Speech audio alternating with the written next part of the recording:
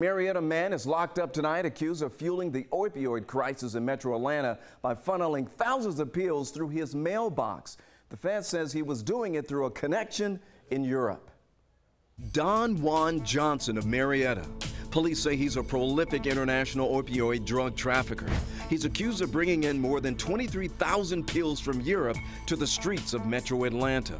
Here's pictures of some of the evidence allegedly confiscated. And investigators say most of them are synthetic opioids shipped through the mail from Germany to this Marietta post office. Not a lot of details on the investigation, but Marietta PD says it was a concerted effort between local and federal agencies to lock him up. What's Don Juan Johnson's connection to Germany? So, not quite sure how those drugs were allegedly ordered from Germany, but did it go down like this? Hallo? Hallo, das ist Herr Ron Jones. Guten Morgen. Wie geht's es dir?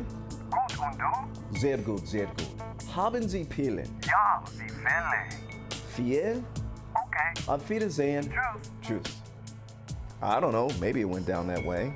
However it went down, officers say the evidence collected suggests Johnson's plan was to repackage the pills for smaller sales right here in the US of A.